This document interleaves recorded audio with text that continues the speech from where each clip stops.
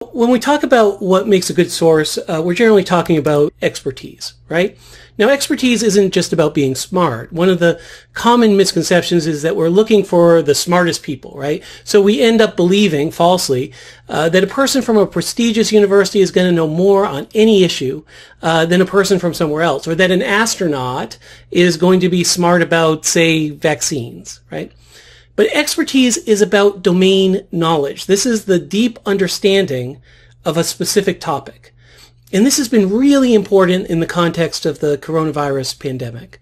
Since the beginning, we have seen economists, tech industry entrepreneurs, psychologists, chiropractors, politicians, social media influencers weighing in on how to respond to the disease from a public health perspective. And while some of them might be generally very smart people, the problem is that none of them have a deep understanding of viruses. None of them are epidemiologists with an understanding of how viruses spread.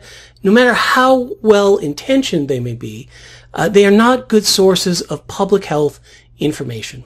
Here's an example. This is Elon Musk from March saying this will all be over in April. Now, Musk builds Teslas, right, an electric car. He runs another company that literally launches rockets into space. But none of that helps because he doesn't know anything about viruses. So how can we evaluate expertise? How do we know if someone is talking about the field they have a lot of experience in, a field in which they have a history of being careful with the truth, or if they're just spreading unfounded opinion? Most prominent individuals and organizations do have Wikipedia pages, so you can use our Wikipedia trick to help you here as well. If someone doesn't have a Wikipedia page, you can still run a quick search of their name to see if you can find any evidence that they have the appropriate domain knowledge. Recently, we've seen some doctors like Dr. Phil going on cable news and offering health advice.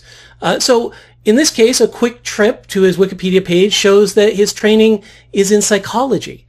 Psychologists know a lot about human behavior, but you would never visit a psychologist to get treated for a virus, so maybe we don't want to listen to his opinion on this specific public health issue, especially if it contradicts advice that most experts seem to agree on.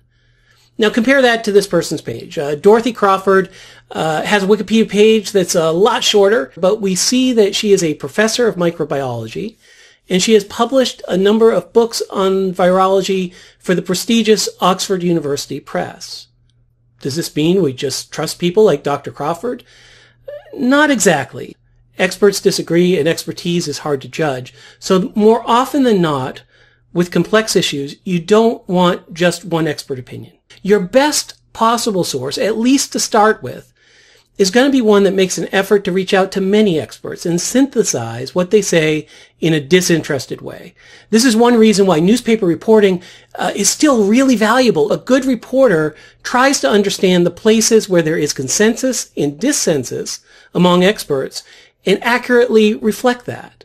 They are in a position to know on the basis of the expertise they have access to, but also their skills at sorting through it. You see a very similar pattern with professional organizations. If I'm going to the web to find information on COVID-19, I'm more likely to trust the Public Health Agency of Canada than any one expert or single doctor, because these organizations aren't about advancing a single theory. They are about sorting through very divergent opinions and trying to find the signal in the noise.